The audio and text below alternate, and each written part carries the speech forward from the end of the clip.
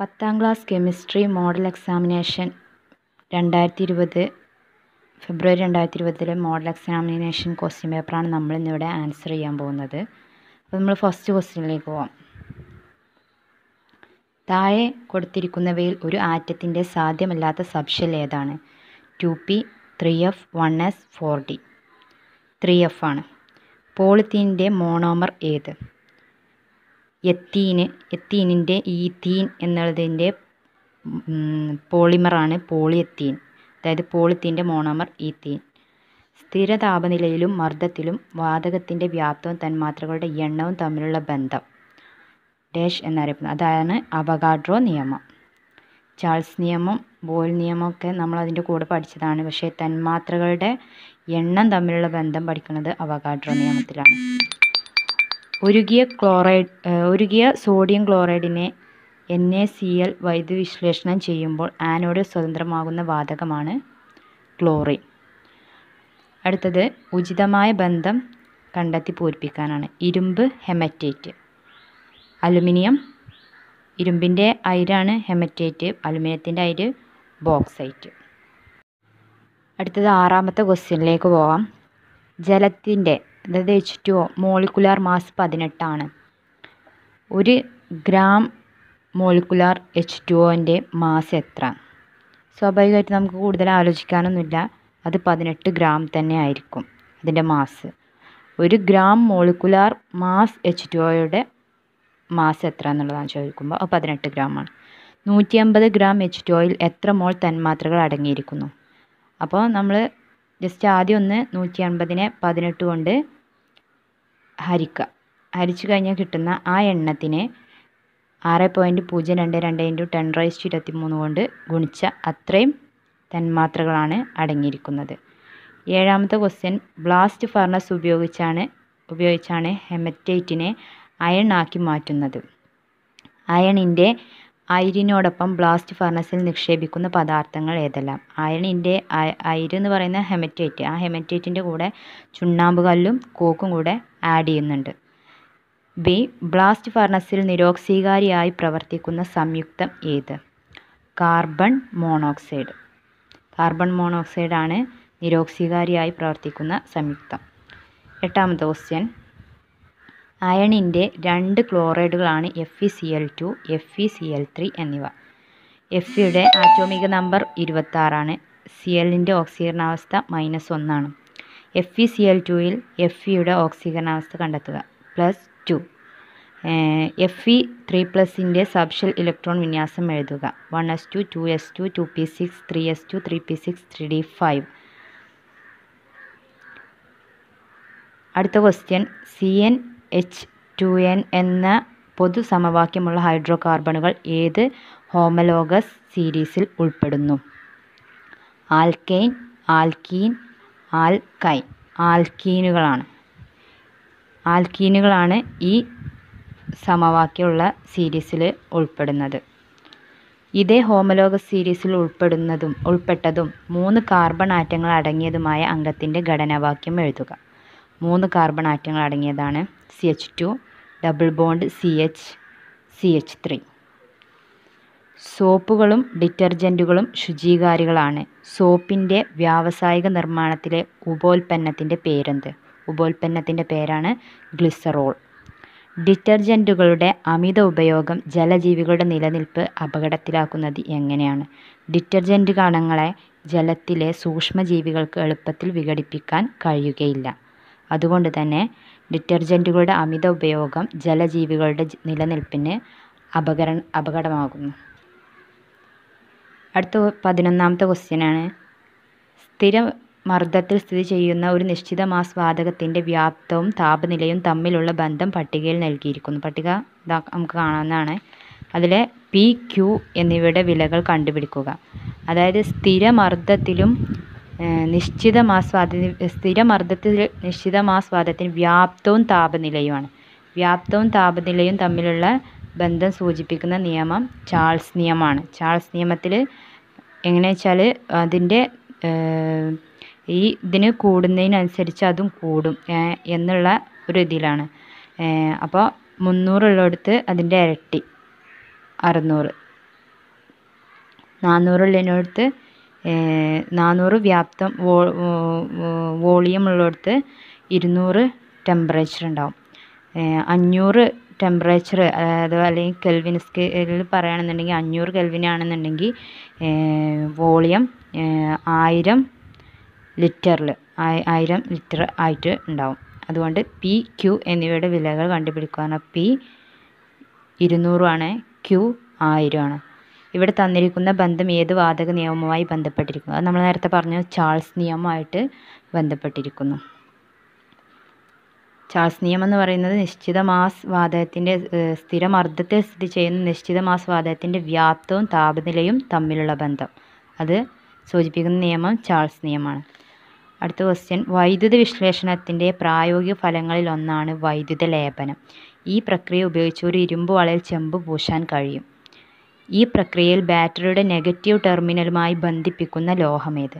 Negative ടെർമിനലായിട്ട് ബന്ധിപ്പിക്കുന്ന ലോഹം ഇരുമ്പ് വളയായിരിക്കും.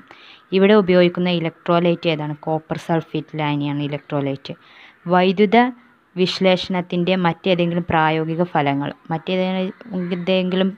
ഫലങ്ങൾ എന്ന് പറഞ്ഞാൽ ലോഹങ്ങളുടെ നിർമ്മാണവും അലോഹങ്ങളുടെ നിർമ്മാണമൊക്കെ വൈദ്യുത വിശ്ലേഷണത്തിൻ്റെ പ്രായോഗിക ഫലങ്ങളാണ്.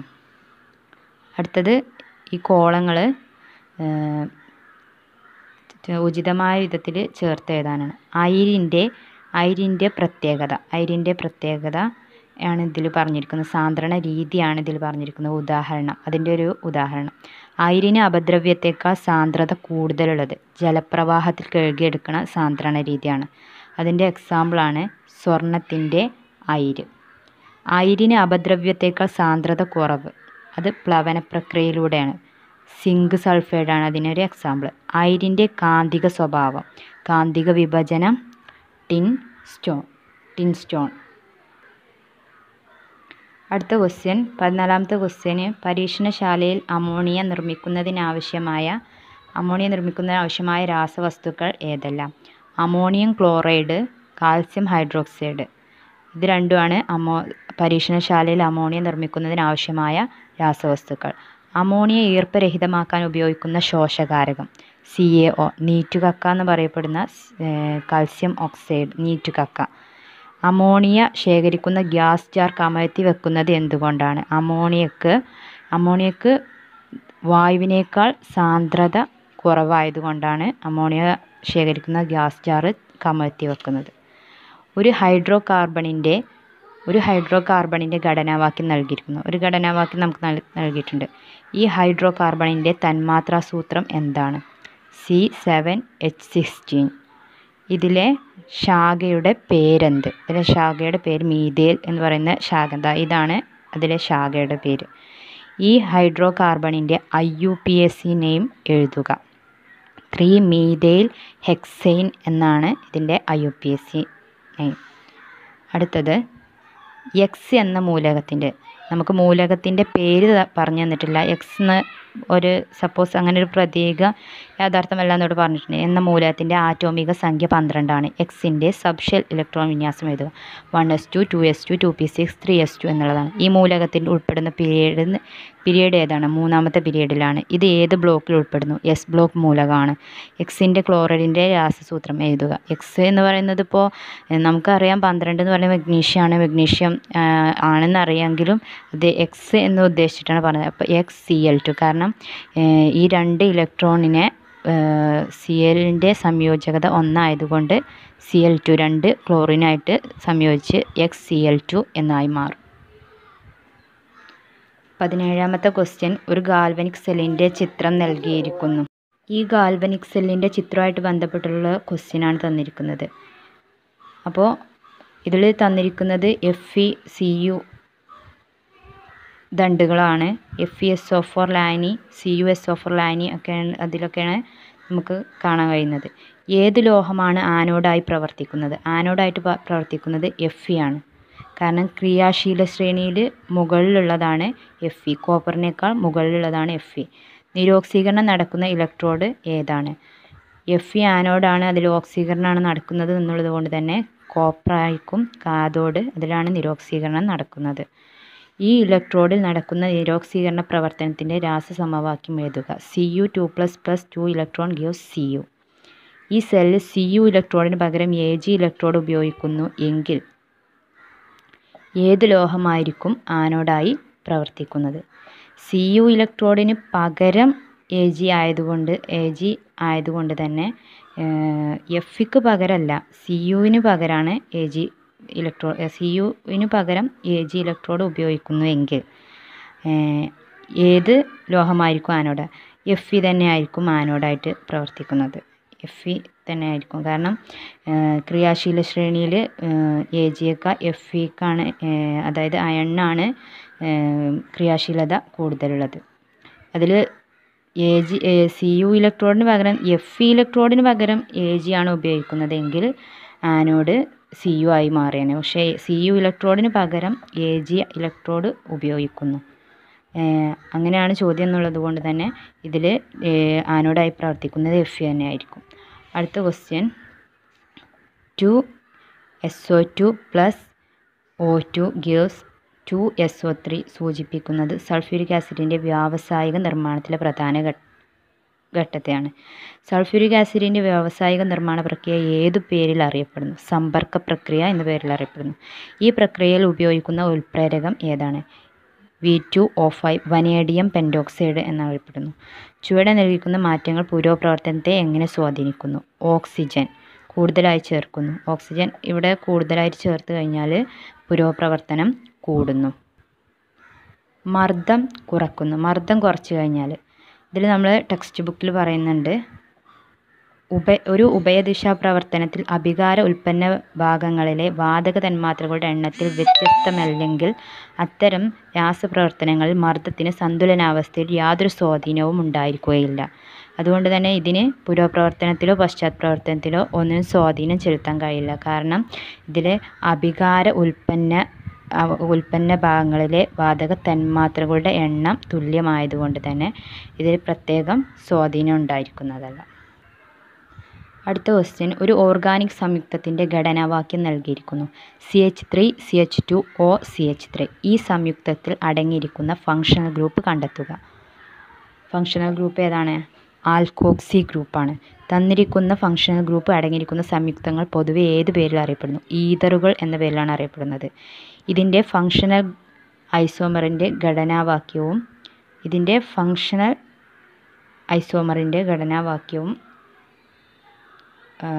IUPAC നാമവും എഴുതുക. ഇതിലെ ഫങ്ഷണൽ ഐസോമറിൻ്റെ ഘടനാവാക്യം ഒരു ഫങ്ഷണൽ ഈ ഓർഗാനിക് സംയുക്തത്തിൻ്റെ ഘടനാവാക്യം C3H8O എന്നുള്ള ഇതിൽ തന്നെയാണ്. ഇതിൻ്റെ ഫങ്ഷണൽ ഐസോമറൈസ് ആണ് CH3CH2CH2OH. ഇതിലും C3H8O1 എന്നുള്ള ആ ഒരു ഇതിൽ തന്നെയാണ് വരുന്നത്. ഇതിൻ്റെ പേര് IUPAC നെയിം പ്രൊപ്പനോൾ എന്നാണ്. അടുത്ത ക്വസ്റ്റ്യൻ, 20ാമത്തെ ക്വസ്റ്റ്യന്, ആദേശ രാസപ്രവർത്തനം, പോളിമറൈസേഷൻ, ജ്വലനം, അഡീഷണൽ രാസപ്രവർത്തനം, താപീയ വിഘടനം, ഇങ്ങനൊരു ബോക്സിൽ തന്നിട്ടുണ്ട്. ഇതിൽ നിന്ന് അനുയോജ്യമായ രാസപ്രവർത്തനത്തിൻ്റെ പേര് ബോക്സിൽ നിന്ന് തിരഞ്ഞെടുത്ത് എഴുതാൻ വേണ്ടിയിട്ടാണ് പറഞ്ഞിരിക്കുന്നത്.